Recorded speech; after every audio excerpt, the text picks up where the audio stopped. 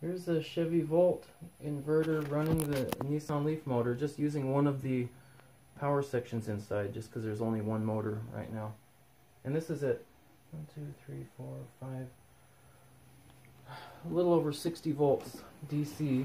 That's enough to, there's a little high voltage DC to DC converter inside the driver board that takes the high voltage and then uses it, and evidently it's okay with 60 volts to turn on, all the way up to 300 and something.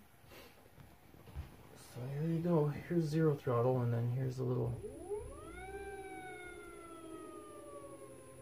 this is, right now I'm using a Hall effect throttle.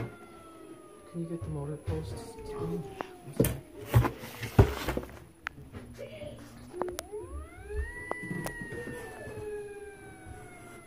Can you see the motor shaft over there?